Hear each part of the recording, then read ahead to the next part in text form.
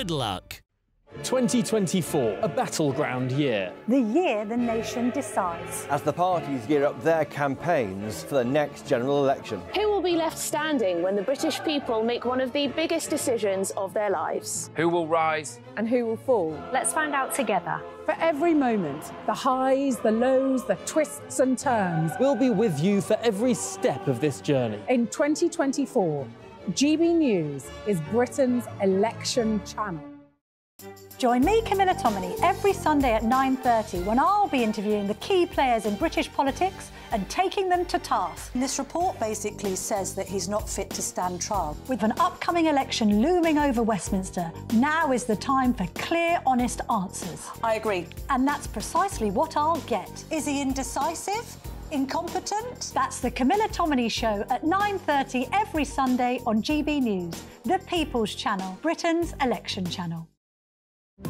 GB News is the home of free speech. We were created to champion it, and we deliver it day in, day out. Free speech allows us all to explore and debate openly the issues most important to us, our families, and of course, the British people. Having challenging conversations to enlighten each other. Which is why we hear all sides of the argument. We are the People's Channel. We will always stand by the freedom to express yourself. On TV, radio and online. This is GB News, Britain's news channel.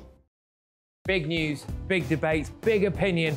Patrick Christie's Tonight is the week's biggest show. Every weekday, 9 to 11 p.m, we've got the inside track on the day's top stories. There'll be sharp takes you won't get anywhere else. We will set the news agenda, not just follow it, and I want to bring you along for the ride.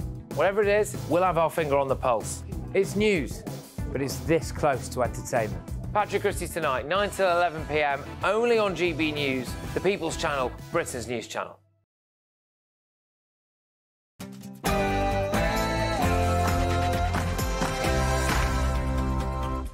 Hello, good evening. It's me, Jacob Rees-Mogg, on State of the Nation. Tonight, the Independent Review of Social Cohesion has been published, and it is a damning assessment of multicultural Britain. Integration has failed, but we cannot solve the threat to our way of life by abandoning our way of life.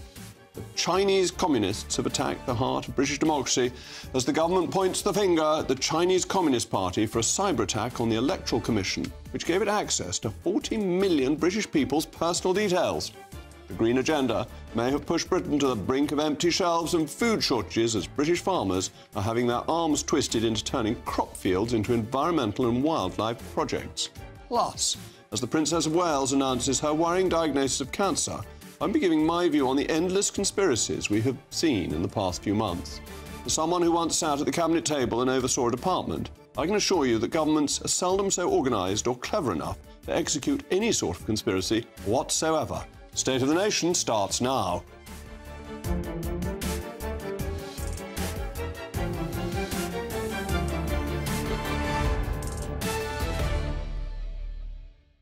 I'll be joined by my most moggalicious panel, former Brexit Party MEP and birthday girl Annunziata Rees-Mogg, and the author and broadcaster Amy Nicole Turner. As always, I want to hear from you. It's a crucial part of the programme. Email me, mailmog@gbnews.com. But now it's your favourite time of the day, the news from Polly Middlehurst.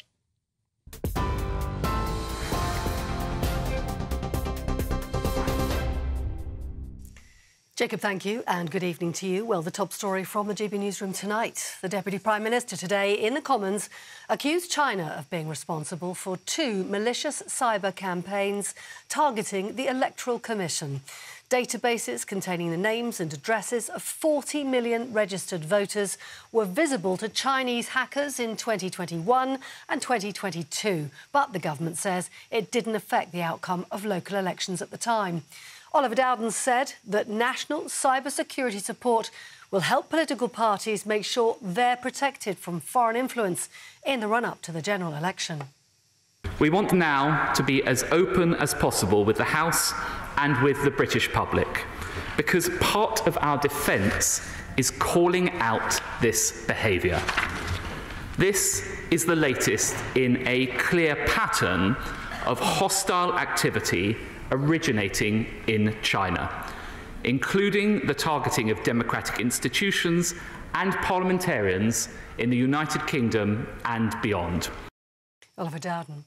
Now, the Conservative Party is facing another by-election in a red wall seat After Scott Benton resigned, the Blackpool South MP was already facing a recall petition. Mr Benton, who's now running as an independent, was found to have broken Commons rules when he was caught out in a sting by the Times newspaper offering to act on behalf of gambling investors. Shadow Paymaster General Jonathan Ashworth says his resignation has come too late. He should have done it much sooner, frankly, and the Tory party should have made him resign much sooner. I mean, it's absolutely chaos, isn't it, in the Tory party today? A divided party, divided from top to bottom, and weak leadership under Rishi Sunak. We need this by-election now as soon as possible. The Tories should move the writ, and let's get on and let's elect a Labour MP who can represent the people of Blackpool here in the House of Commons. Jonathan Ashworth. Now, protest groups Save British Farming and Fairness for Farmers of Kent have driven their tractors into central London tonight to protest about substandard imports and the dishonest labelling of food. They're also protesting against low-cost agricultural imports, saying it all amounts to a threat to food security. And it comes after Europe's farmers ramped up their demonstrations across the continent, protesting against EU and national measures. Sarah, Duchess of York, says she's full of admiration for the Princess of Wales after her cancer announcement. Posting on social media, the Duchess said she hopes Kate will now be given the time, space and privacy to heal. The Duchess added, "I know she'll be surrounded by the love of her family and everyone is praying for the best outcome." That's the news. For the latest stories, do sign up to GB News Alerts. Scan the QR code on your screen or go to gbnews.com/alerts.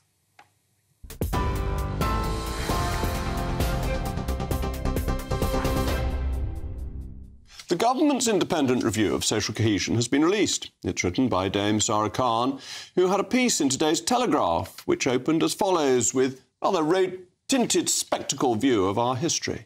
Britain's strength lies in its richly diverse and cohesive democracy, built on centuries' hard-won rights. Our commitment to individual liberty, equality and democratic freedoms form the bedrock of our nation. Unfortunately, this is fatuous nonsense.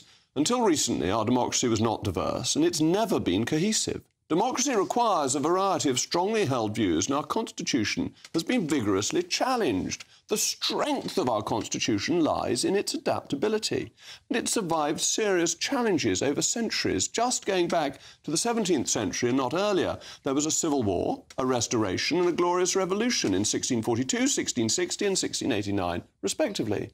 In the relatively peaceful 18th century, there were rebellions in 1715, 1745, and the French Revolution in 1789 was thought likely to topple the whole British system, and some traitors, like Charles James Fox, were in favour of doing so.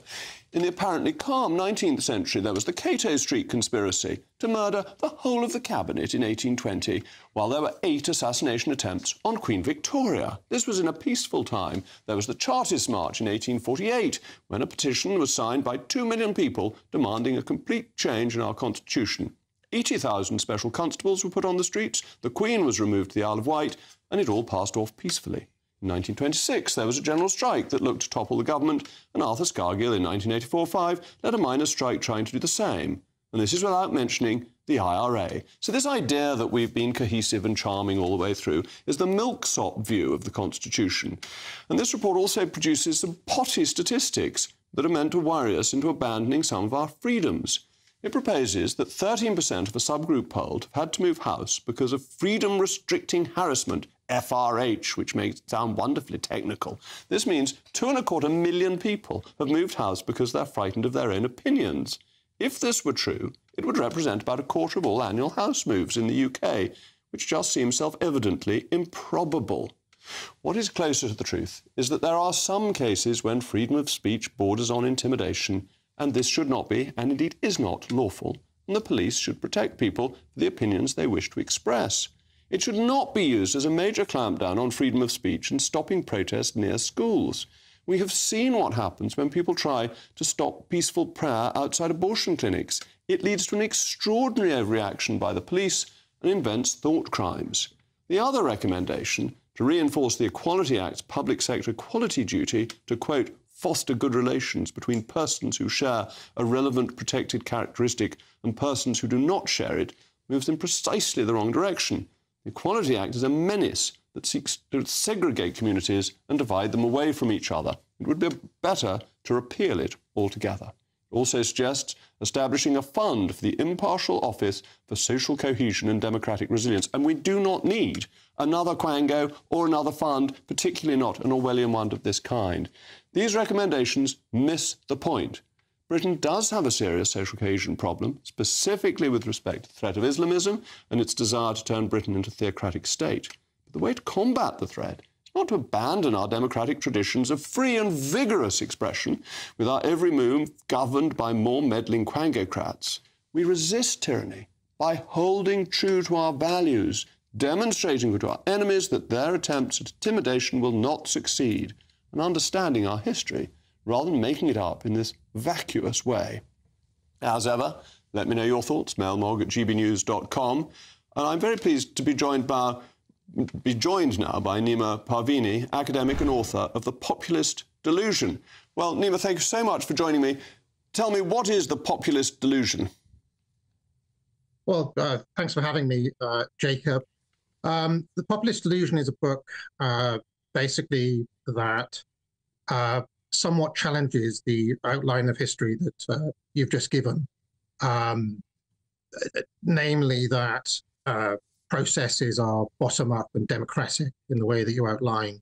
It takes a more realist view of politics and power, which is something that I think that the current moment is actually teaching us in real time. In fact, if I give my response to the Khan review, it may outline where some of these disagreements about democratic freedoms may lie between us. OK. And what I would argue about our Constitution is that almost all our Constitution and developments come about by accident or through conflict. I mean, if you go right the way back to 1265, Simon de Montfort is rowing with the king, and therefore the burgesses are called to Parliament. It isn't some carefully thought through democratic principle. Likewise, Magna Carta is a row between the king and the barons, and that we have developed in this way, but not because anyone sat down and thought it through.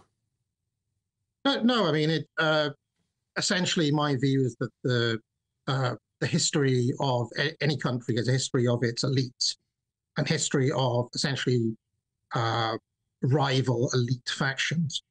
The issue that I have really with, I mean, your history lesson was very interesting, Jacob, and I listened intently. But the idea that the nation is built on democratic freedom, I think, is a little far-fetched. As far as I can see, there has never been any time in history when the ideal of free speech has been achieved. Even if one abolishes religion, one can never abolish political theology, which has a tendency towards absolutism. Free speech tends to be reserved for the friends of those in power and restricted for the enemies of those in power. You mentioned the French Revolution. I mean, you can look at what happened there. Edmund Burke famously tried to ban Thomas Paine's Rights of Man. Our minds instinctively turn to the mass book burnings in mid-century Germany, but it's often forgotten that the Allies also had thousands of German books pulped, and they even had the typesets of the printing presses melted down. During the Cold War, you could not be an open Soviet sympathizer, which is one reason why the left during that time advocated for free speech. People forget that once upon a time the left were all for free speech. Now, of course, the left is in power everywhere, even as the Tories nominally hold government. And so, of course, conservative opinions are banned. And if I may be frank, Jacob, one of the issues is that nominally conservative institutions, such as the Tory party, refuse to play friend-enemy. They routinely throw people who should be their friends under the bus and end up bowing to the enemy. There's one Tory MP, I'm not going to kind of name her, but let's just say it's a rising Cameronite star. She spent her entire career advocating for gender equality, trans rights, every social justice issue under the sun. I'm sure the audience of this show understands economics. As far as I can see, this person, this MP I'm talking about, is simply responding to incentives, reward and punishment mechanisms. And many people feel that it's the failure of the Conservative Party to wield power for friends and against enemies while in office, which is why a lot of people are saying they deserve 0 seats in the upcoming election because I think you make a very interesting point about how people always want free speech for their side of the argument and try and shut it up for the other side of the argument. I happen to think it's a pity that Russia Today got shut down because I think you want to listen to people like that Lord Haw broadcasting in the Second World War made Nazi Germany look ridiculous. And if you hear from your opponent, you can often lampoon them and you can caricature them very effectively. So I'm very sympathetic to that point. But what do you think about this the report, the Khan report? Do you think it's a helpful contribution to the debate? Well, I mean, one of the issues, and I hate to say this again, Jacob, is that the government over the past 2 decades, and certainly in the past 14 years, has empowered left-wing activists to behave in the way that the Khan Review outlines with no consequences. I mean, there are certain activist groups, again, I'm sure you know the ones I'm talking about, who can essentially smear people like me and you, cost-free, and there is no legal recourse to come back on these people because, frankly, who's going to sue MI5? And it's been made clear that these things are connected because we can read the intelligence reports they do on a regular basis. When George Orwell, who you mentioned, wrote 1984, a lot of people thought he was talking about Stalin's Russia, the Soviet Union. He was actually talking about his own experiences in the British Information Research Department.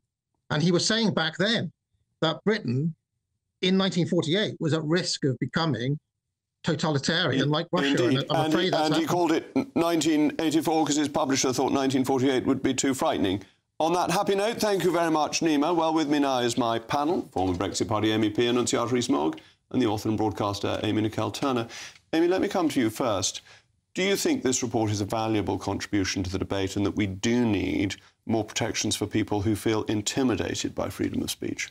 Can I just pick up on a bit of nonsense he just said there? He said the left are the ones that are trying to clamp down on free speech. You could, but why not answer the question? Sure. Let's move on from... I've just thought I was baffled by... It usually is, but are you in favour of this report? Am I in favour of this report? Right, well, I think this report is unfortunately going to be used as a little bit of a dog whistle against multiculturalism, when I think we need to remember that social cohesion is very much a two-way street, and social cohesion is about coexisting. I said to Annunziata in the Green Room, I think of it like a salad. We're all different, but we all coexist and we all work together. You know, weird salads, they work together. Ham and pineapple, who would have thought? It works. You know, and it's a two-way street, so it's about supporting to cultures to be able to integrate with things like language, translations, with people meeting people. Something you missed in your history lesson was empire. Okay, that's quite a big role absolute key into word multiculturalism. There was cohesion, that in a salad you have a dressing, something that brings everything together and that can be government. And which has a common cause. The common cause in our country should be our nation's set of beliefs and principles upon which we all behave. And what we have accidentally done, and I do believe it's accidental, is to create totally separate communities who do not integrate, who do not interact. So you're very sympathetic to this report. And that is causing the big problem. My big issue with the report... But you're broadly sympathetic to the report. ...is that the answer to that is not prohibition. So you think it sets out the problem and then comes to the wrong answer? Absolutely. It doesn't provide the salad dressing? Yeah. I've been put off this whole report. You hate salad. I hate salad. I'm not having anything to do with salad. The government's has a responsibility, particularly when they're inviting people from other cultures and other countries to come and live and work here, to provide help and assistance with social cohesion, which over the last 14 years just hasn't been there. Back to Trevor Phillips, I mean, what was it, in the 90s? Early thousands, identifying that the problem with multiculturalism was that it didn't actually mean integrating. It meant keeping people segregated, and that fundamentally will never work. And what we do need to do is to, as the British always have, welcome people into our society and for them to adapt to our set of ways of life. But what are they? And I mean, that is where the problem is. That we have people who've been here 40 years who can't speak any English. Now, yeah, but that was true of the Norman conquerors. They stuck into Norman French for quite a long time. They made us speak French. Surely well, everyone will always maintain that we have a lot more in common than we have differences, and that's a point that we need to take forward rather than constantly perpetuating this fear of the other, which gets us nowhere. All right, well, on that happy note, coming up, as the Chinese Communist cyber attack marks the latest chapter of Cold War II, surely it's time to review our relationship with the Eastern superpower. Plus, as the Princess of Wales leaves the conspiracy theorists speechless, I'll be giving you my insider view on the feasibility of government conspiracy theories. Everything from fake moon landings to vaccine microchips.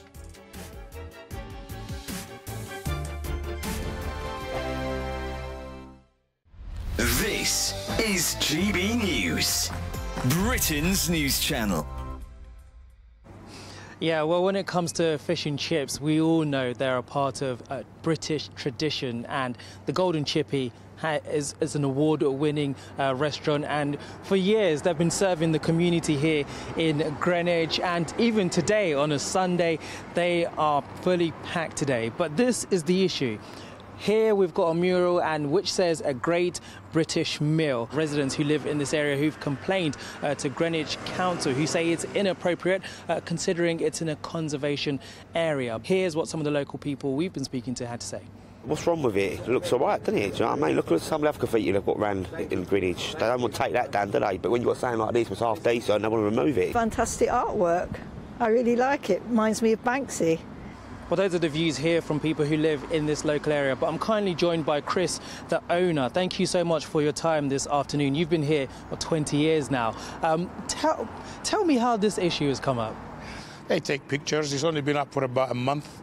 And it's been very, very popular. I don't want to believe that any of the locals are complaining that this is too loud or anything like that. They say it needs planning permission. How a little thing like this needs planning permission, I don't know. Are you working with an artist in this local area? I've got a local guy that does murals, so he said, would you like me to do something for you? I said, yes, why not? I said, make sure you leave a bit of space for people to stand there so they can take some selfies or pictures or whatever they want to do from Golden Chippy. And it's been extremely popular, and not one person has come to me and said, that looks terrible. So I cannot imagine the person that complained about this. I think it's just council. I'm Andrew Doyle. Join me at 7 o'clock every Sunday night for Free Speech Nation, the show where I tackle the week's biggest stories in politics and current affairs with the help of my two comedian panellists and a variety of special guests. Free Speech Nation, Sunday nights from 7 on GB News, the People's Channel, Britain's news channel. Every Sunday from 11, join Michael Portillo. There'll be topical discussion, looking at the week before and the week to come. So kick back and relax at 11 AM on Sundays on GB News with me, Michael Portillo. GB News, the People's Channel, Britain's news channel. Good afternoon, Britain. Good afternoon, Britain. Weekdays from midday, we bring you the most compelling stories from across the United Kingdom. And why it matters to you. From your doorstep to our inbox. That's right, we want to hear from you. Good afternoon, Britain. Only on GB News, the People's Channel, Britain's news channel.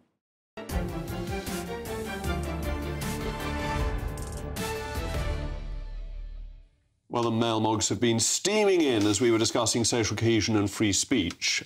Peter says integration has failed because we have faith schools. Did we not learn anything from the troubles in Northern Ireland? We will gradually get integration if all schools become secular. No, Peter, I don't agree with that. I think that church schools are enormously helpful and recognise we are, in fact, still a Christian country. Anthony, Jacob, your monologue, brilliant as always, thank you. But Charles James Fox was not the rebel you suggest. He was the son of Lord Holland, who paid off his debts. Indeed, he kept on racking up debts, and in 1782 became England's first foreign secretary in the Marquess of Rockingham's second ministry. In 1782, my wife's directly is a collateral descendant of Rockingham. He didn't have any children. But 1782 is before 1789. After 1789, he is, to my mind, just like Oswald Mosley. He's basically a traitor and unforgivable for the view he took of the French Revolution and his desire to overthrow the British government and our system and his opposition to Pitt. But there we go. We will devote a programme to that at some point if I get it past the censors. Last year, it was revealed the Electoral Commission was hacked in 2021 with as many as 40 million people's personal details being accessed. It's also been revealed by the US Department of Justice that 43 parliamentary emails were targeted in the attack. But today's news has revealed that the perpetrators are the Chinese Communists of Peking, with Deputy Prime Minister Oliver Dowden addressing Parliament on the matter earlier. The Prime Minister has said China represents an epoch-defining challenge, particularly with respect to national security. But surely it's time to reassess our relationship with this superpower, and the rather wet response from this government simply doesn't meet the seriousness of the threat. Well, my panel is still with me, Nunciata Rees-Mogg and Amy Nicole-Turner. Nunciata, you're wearing communist red, but I hope that doesn't show any sympathies. And somewhere or other I have a copy of the Red Book bought in China. But that doesn't mean I follow their beliefs, and I think this is genuinely worrying. And we have been hearing stories recently, not only about hacking into these particular email contacts, the electoral lists, but electric cars that can be switched off from Beijing, that we had Dominic Raab resign ultimately over the problems with mobile phone masts and 5G technology, that I think this is a real concern. But we've got to be a mature democracy, as we are, and realise that they are an immense trading partner and work out how to handle it diplomatically without... OK, I've never known Nunciata sit so firmly on the fence. It's very unlike that. Amy, come on, you never sit on the fence. I have to say that I completely agree with those 2 points that you made, but I think as we are in an election year, we shouldn't underestimate the interference and the effects that it could have. Because I was looking today at the scale and the resources of the interference so far, and this is a real threat to our whole democracy. The interference in universities, some of the technology that... Well, they're buying up places in Cambridge, pretty much, giving them millions of pounds to say nice things about China. Examples of this soft power that China uses, but then we've got ourselves into a situation where we're economically dependent in many ways on our relationship with China. But then we've got to make ourselves economically independent, haven't we? And we've got to be tough. We cannot just allow China once again to win. What have we done today? We've sanctioned 2 people and 1 business. Yeah, that is pathetic. When they've hacked 40 million people plus 43 parliamentary emails. Why aren't we chucking out people from the embassy who are involved in this spying? That's what we did to Russia over the Novichok attempts. We surely want to try for diplomacy over aggression in light of the security threat, because I think when there's been examples of other nations such as Australia... With this report, I think the government said, we've known about this quite a while, but we've got to a point where we have got to make it public because it is such a severe threat. But then they haven't taken the action to back that up. And diplomacy is a mixture of talking and taking action, and it's the taking action we have not done. The action we are currently taking is performing the kowtow to the emperor with our nose touching the ground. They have completely failed to deliver on the joint declaration with Hong Kong. They hold Jimmy Lai, a British citizen, in prison because he's spoken out as he was allowed to do. They spy on British members of Parliament, and we sit idly by.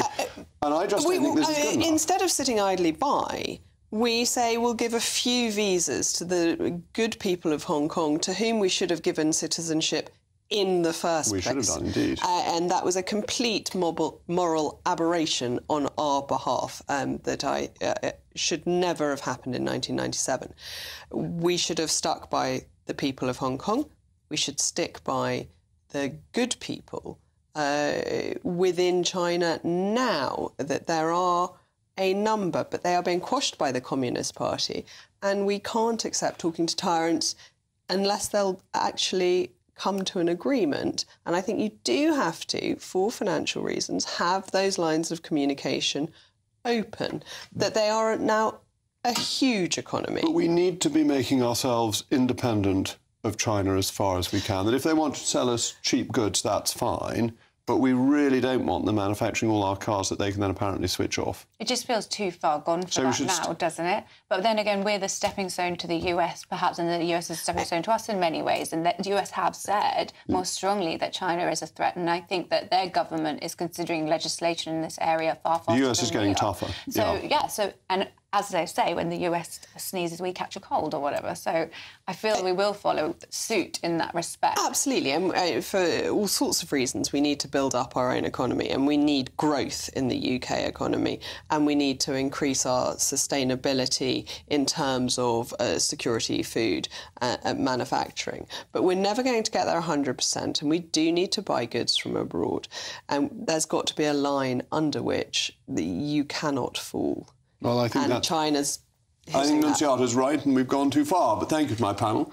Coming up, do you wonder why every film, play and museum exhibition comes laden with left-wing Britain-hating lectures these days? Stay with me and you'll find out exactly how your money, taken from you under threat of imprisonment, is being used to fund a socialist takeover of the arts.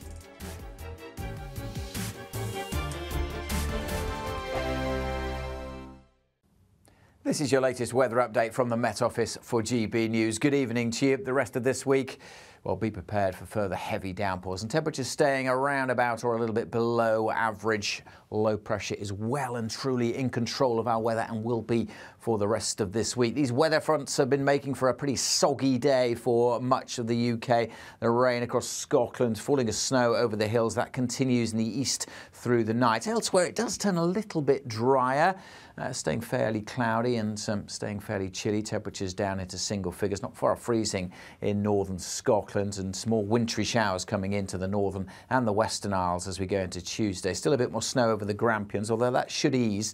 Further showers, though, to come on the east coast of Scotland. Central and southern Scotland looking a little bit drier compared to today. It'll be a wetter day, though, for the southeast as that rain moves in through Tuesday and that spreads into the Midlands, and rain again for Northern Ireland. But something a bit brighter in the southwest and South Wales, and for eastern England too, some glimmers of sunshine. But it is going to feel pretty chilly, particularly across Scotland, where the rain and hill snow continues into Wednesday. And then elsewhere, it's bands of showers moving in. Be prepared for some heavy downpours on Wednesday. There will be some brighter spells between the heavy showers, a bit of sunshine. We'll see temperatures up to double digits, but generally feeling cooler in the breeze, and plenty more of those heavy showers to come in the run-up to Easter. GB News is the home of free speech. We were created to champion it, and we deliver it day in, day out. Free speech allows us all to explore and debate openly the issues most important to us, our families, and of course, the British people. Having challenging conversations to enlighten each other. Which is why we hear all sides of the argument. We are the People's Channel.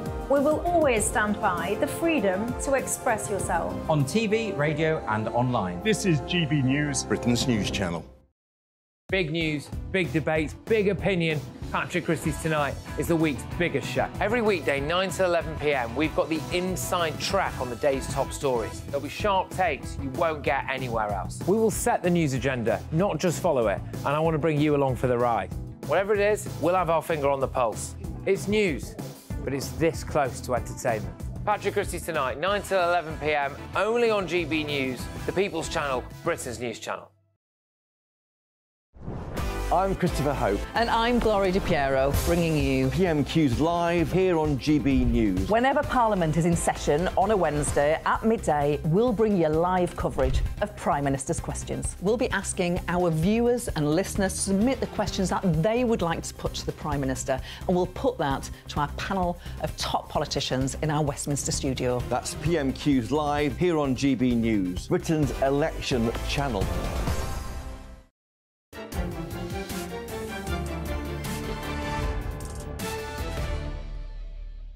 Well, once again, you've been firing in the mail mogs, and David says, why start harping on a pointless story about a 3-year-old alleged cyber attack? What was affected? And Ursula, no, China must realise it relies on the West for its trade and behave itself, or lose the trade. We need to hold them to account. And a special message has come in that says, happy birthday, Mum. I hope Jacob is keeping you entertained with his jokes. Which has more legs, a horse or no horse? With love from Dora, Molly and Wolf. And if you want the answer to that joke, it's in a very good 18th century joke book, recently published by my standards, and I might give it to you later on in the programme if I remember. Today, farmers protested in Westminster, rallying against what they have claimed to be declining food standards from foreign food imports, which pose a threat to their business. However, the real threat to farmers, and what they ought to be protesting about, are the environmental regulations that could be pushing Britain to the brink of food shortages. In a classic case of out-greening the green fanatics of Brussels in the post-Brexit era, we are wasting our opportunities to unleash Britain's agricultural competitiveness.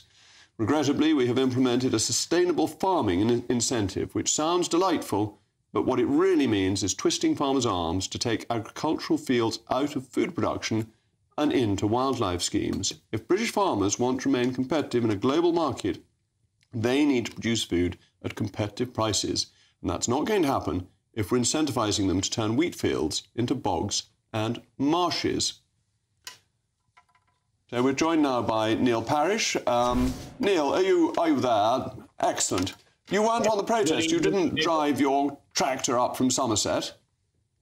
No, my tractor probably is older, and I wouldn't like it to be investigated too much by the Metropolitan Police, I suspect, in the centre of London. It may not be a terribly good idea. Right, you might have had to pay the dreaded ULEZ. I think British farmers could be globally competitive if they weren't so heavily regulated and if they didn't have environmental regulations trying to put them out of business. But I don't think there's ever a route to success via protectionism. Yeah, I think the trouble is, Jacob, that we have sort of trying to get farmers to do too many things at once. Let's make them all green and take land out of production. That's fine until you have one of the wettest winters on record. The crops are poor this year. You can't get your spring crops in. You know, the east of Taunton, Curry Moor is still underwater. I went to Oxford today because I'm doing a podcast on trying to keep the world farming and the country farming.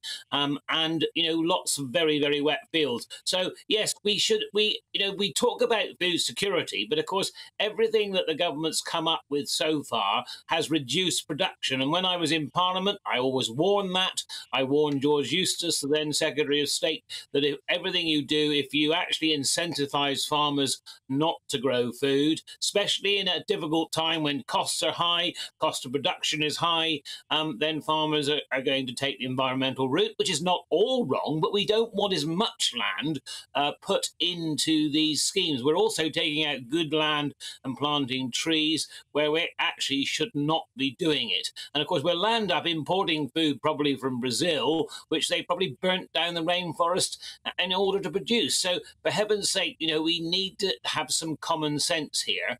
And that's why I'm very keen that, yes, we can do both, but we need to have food as the driving force, and then the environment as, you know, a part of that. But let's be sure that food security is what we need. Bread, you know, bread making, wheat, all of these things. Oilseed rape, for instance, you know, the Ukraine, you see, grows 40% of the sunflower oil in the world. And so we substitute that with rapeseed oil in this country. And of course, there'll be a lot less rapeseed grown. And so all of these things means that we are, you know, importing more food. And as you quite rightly say, competitiveness, you see, I mean, we as a conservative government, we seem to have lost all the competitive edge, don't we? That's the problem. Absolutely right. And volume, increase in supply, produces more income for farmers if they sell more. And there also seems to me to be a naivety in the environmentalist argument that seems to think that the countryside was created by nature. It's not. It's created by farmers. Our field system may be old, but it's man-made. Yes, and of course, you know, your landscape is very much there, especially where you've got a lot of permanent pasture, which, by the way, holds as much carbon in the soil as planting trees until they're over 20 years old. So that the permanent pasture, especially in a lot of the West Country and the west of the country overall, is very good for the environment. Those sheep and those cattle and those dairy cattle are there actually not only grazing the grass and producing good milk and meat, they're also keeping that landscape. People like to walk in the countryside. I mean, if you're not careful, if you go too far with the rewilding, you will find that you will have, you know, a lot of coarse growth, you destroy a lot of the flora that you're trying to save, because by grazing and cutting, you have maintained those wildflowers in your meadows. When you let it go too coarse, then it's destroyed. And all of these things need to be taken into consideration. And I can wax lyrical all night. You are waxing lyrical already. Thank you very much, Neil. I don't think we'll get too many ramblers going through when Ben Goldsmith's had his way and we've got the wolves back. I think that will keep the ramblers at home. But now, I have a surprise for you. William Shakespeare is not, contrary to popular belief, the world's preeminent dramatist and the greatest writer in the English language.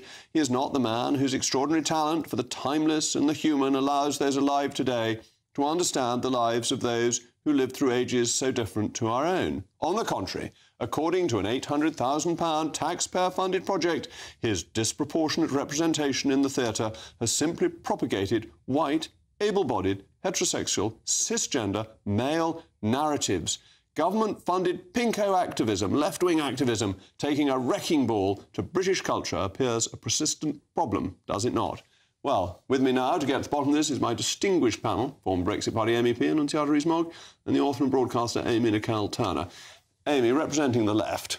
Right. This is the most awful guff, isn't it? Waste of £800,000 taxpayers' money. It's amazing how every time these subjects come up, you manage to denigrate and dismantle the arts, always. Yeah, because they're doing rubbish. Fundamentally misunderstand what's going on here. This is the Arts and Humanities Council. It's their job cut their to funding. more deeply understand. Cut their funding. Let's have a tax cut. The government have already cut the funding over the last 14 years, over and over again. Good, this is a sector. This is rubbish. This is a sector that contributes 5% of the economy, makes billions.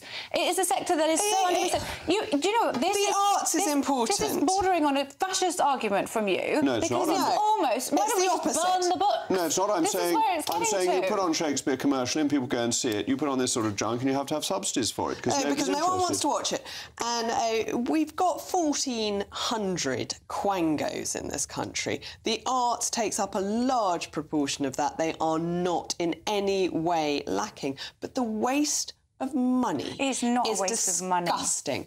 People who are scraping together to get to the end of the month are paying for the privilege of a few middle-class people to go and see a play that no one thinks is very good. Because you just as they are paying doesn't make it a waste of money to be put on walls that some people think is beautiful art, but actually the majority really don't appreciate and don't want to be there in the first place, but they are being forced to pay for it.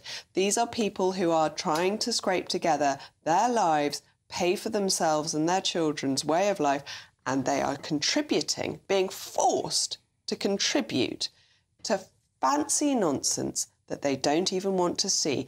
How is that justifiable? Calling it fancy nonsense is just a tiny glimpse into how little you value the art. Let Amy speak. No, that's my point entirely. It's just that I don't. But if it's any good, people will watch it commercially. I think that what I prepared for was a conversation about the Arts and Humanities Council and the projects that they're wasting £800,000. And you're doing what you do, where you pick out something and make it sound absurd, like when you talk about Mickey Mouse degrees, that type of thing, right? That's the line we're going down. Cut their funding. It's absurd to you, but it is not absurd. So you're defending, criticising Shakespeare in this way, £800,000, almost £1 million taxpayers' cash. Research is used by academics to further more research over years, over decades, to deepen and widen our awareness and appreciation of the arts. It creates jobs, it grows the economy. If they spend their own money doing this, if they devote their lives to this sort of stuff, and I can then criticise it or not. What I object to is that my constituents, who may be on the minimum wage, have to pay for this rubbish. It's not a waste of money. It's an investment into the arts. Historically, what's the most beautiful phase of art in very history? Subjective, Annunziata. The Renaissance. Very subjective. OK, subjective, but I think virtually everyone would agree that it was the most incredible flowering of the arts that has ever been seen. It is called the rebirth for a good reason. And who was it funded by? Patrons, not taxpayers. I think it's a government's responsibility to fund the arts. It should I'd go broader and I'd say UKRI is a terrible waster of money. But you know what? £20 billion its annual budget, and it just squanders money on quangos and pet projects. And this is a big amount of taxpayers' money used badly. And no taxpayers' money should be spent badly. It is It's the duty to taxpayers. If we're going to talk about government waste, this is absolute fiscal peanuts, and you know it. 20 billion isn't. It all adds up. Anyway, thank you to my panel. Coming up next, talk of conspiracy has abounded recently on a variety of topics. Shady deals and agreements behind closed doors and in smoky rooms, that kind of thing. As a former member of government, I know these smoky rooms very well, at least in theory, because the smoking ban means that description is no longer an opposite one. In just 3 minutes, I'll reveal exactly what goes on in them.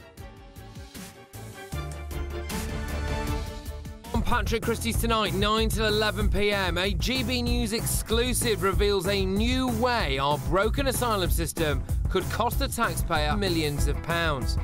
Is our government hiding data on how many migrants are banged up for serious violent and sexual offences? Nigel Farage tees off. Extremists are forcing people to move house, quit their jobs and fear for their lives, a damning new report reveals. Is it time for Britain to fight back? Don't miss Patrick Christie's Tonight, 9 till 11 p.m. on GB News. Be there. This is GB News, Britain's news channel. Now, what's going on in Scotland? So they're implementing these draconian hate speech laws, which are going to come into force on April the 1st, I kid you not. Ironically, yeah. And then, basically, you can go to your local mushroom shop or whatever. Which I didn't know we had mushrooms farms in Scotland because people aren't that keen on vegetables up the road. Not even a shiitake. But you can report a hate crime at these private places, but you can do it anonymously, and then the police will, I don't know, unleash the hate monster. I don't know how this works. What's going on? I think the hate monster is mythical, yes. And I don't think the hate monster actually exists. What I do think is existing, I'm genuinely really worried about comedy, right? Yeah. Now, believe it or not, some people in Scotland, they're wrong, but they don't like me. Yeah. And I genuinely feel that a lot of time is going to be wasted. You know, if someone calls you a name in a shop, you probably deserved it, believe me. Also, comedy can be quite offensive, particularly yours. And I'm not necessarily sure, as I've said on the show before, I remember my mum was worried when Scotland had decided that all residential properties needed special smoke alarms, and my mum was convinced this was to do with the hate crime and that there was a camera in them.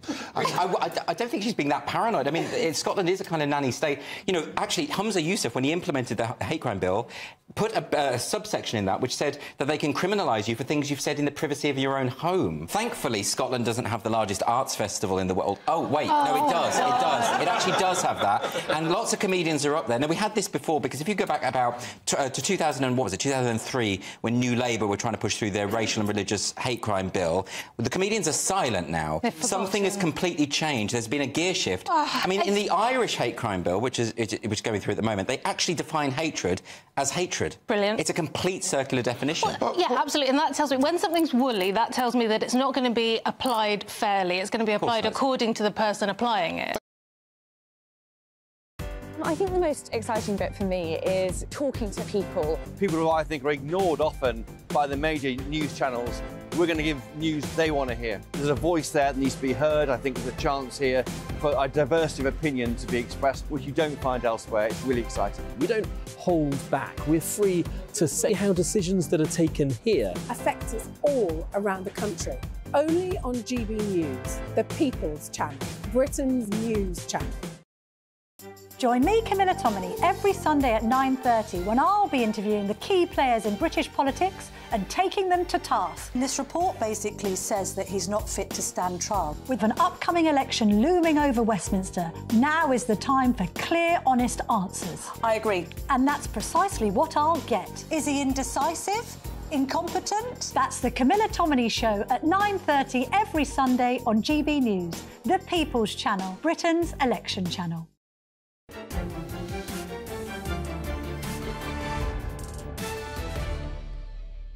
Well, welcome back. After months of conspiracy theories and vicious speculation, Her Royal Highness the Princess of Wales revealed last week that she had been diagnosed with cancer, merely exposing the unpleasant tendency in many to spread malignant lies. What I really want to discuss today was the phenomenon of conspiracy theories themselves. with the hope of bringing some insight as someone who once sat at the cabinet table, has overseen a department and been privy to conversations that determine public policy. Whether it's the fake moon landings, that George Bush was behind 9/11, or that MI6 was behind the death of Diana, Princess of Wales, the verdict is this. Governments are chaotically managed, chronically disorganised, and in a constant state of attempting to keep their heads above water. They're simply not able to execute the sort of grand conspiracies of which they are accused. They're not clever enough.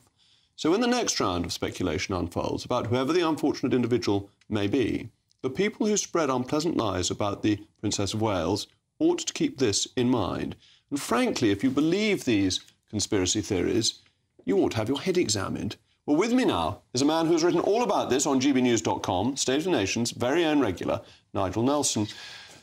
Nigel, the video with the Princess of Wales, her statement, has shown all that was going on social media, almost all of it, to be vicious lies. Does this give you some hope that the people who have come up with all sorts of conspiracies about the vaccine and so on will finally realise that this is nonsense?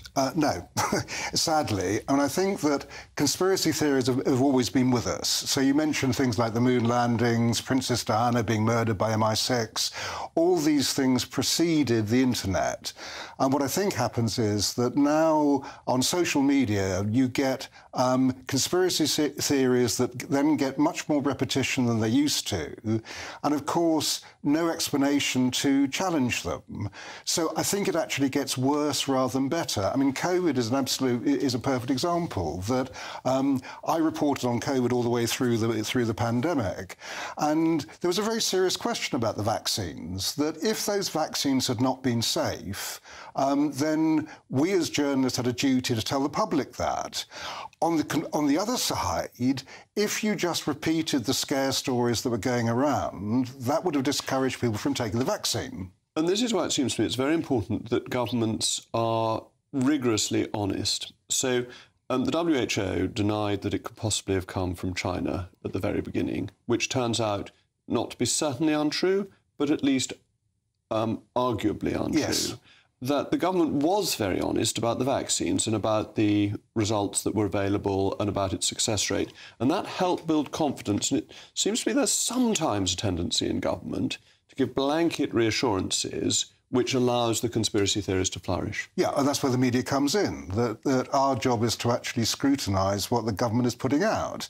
And as we both know, the government doesn't always tell you the whole truth about things. And this was a perfect example of that. So I spent most of COVID talking to more scientists than I did politicians. And I talked to them on both sides. What I came down to, I'm not medically qualified, what I came down to was that the scientists who were saying the vaccine was no less safe than any other vaccine made more sense to me than the ones who were saying that it was dangerous. And that's very important because you were an independent person analysing the information and a trusted source to pass it on. And I find this when constituents write to me that sometimes I get excellent arguments in response from government departments explaining exactly what the real position is. And that's very useful in helping to dampen down conspiracy theories.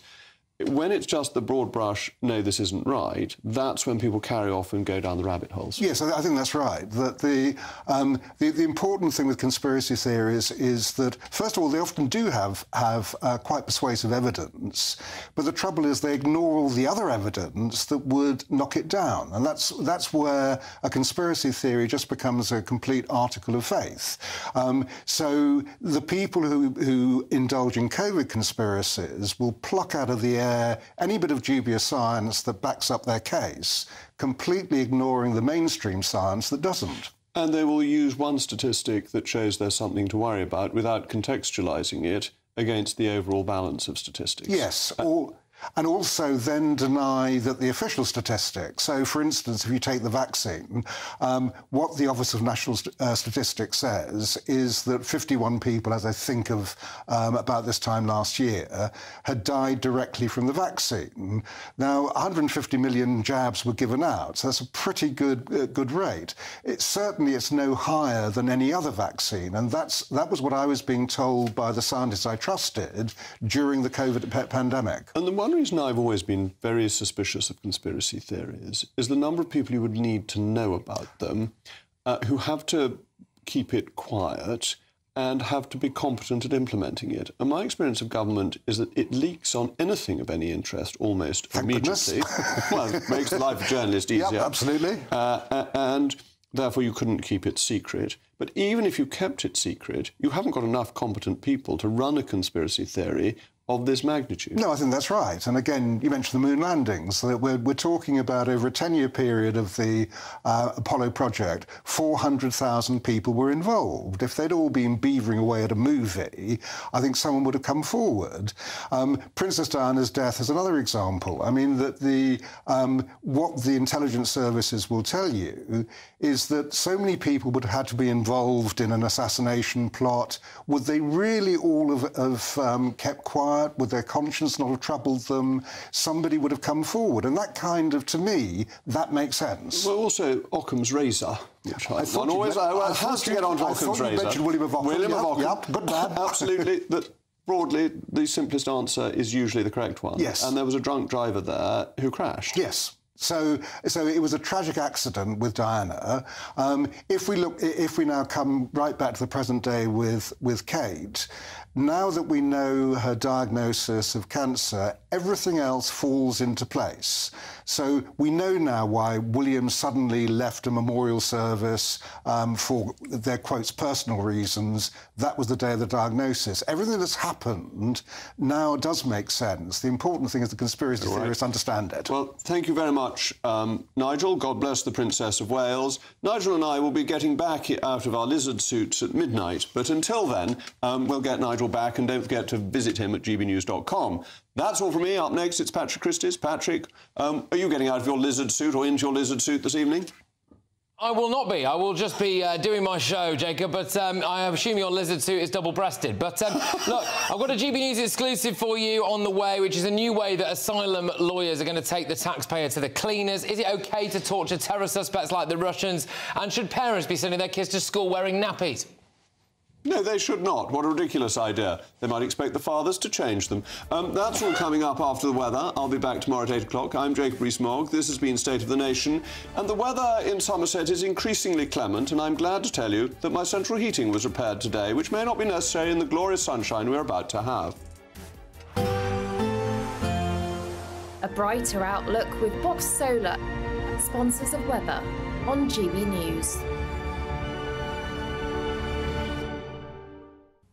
This is your latest weather update from the Met Office for GB News. Good evening to you. The rest of this week, well, be prepared for further heavy downpours and temperatures staying around about or a little bit below average. Low pressure is well and truly in control of our weather and will be for the rest of this week. These weather fronts have been making for a pretty soggy day for much of the UK. The rain across Scotland, falling as snow over the hills, that continues in the east through the night. Elsewhere, it does turn a little bit drier, staying fairly cloudy and staying fairly chilly. Temperatures down into single figures, not far off freezing in northern Scotland, and small wintry showers coming into the northern and the Western Isles as we go into Tuesday. Still a bit more snow over the Grampians, although that should ease. Further showers, though, to come on the east coast of Scotland. Central and southern Scotland looking a little bit drier compared to today. It'll be a wetter day, though, for the southeast as that rain moves in through Tuesday and that spreads into the Midlands, and rain again for Northern Ireland. But something a bit brighter in the southwest and South Wales, and for eastern England too, some glimmers of sunshine. But it is going to feel pretty chilly, particularly across Scotland, where the rain and hill snow continues into Wednesday, and then elsewhere it's bands of showers moving in. Be prepared for some heavy downpours on Wednesday. There will be some brighter spells between the heavy showers, a bit of sunshine. We'll see temperatures up to double digits, but generally feeling cooler in the breeze and plenty more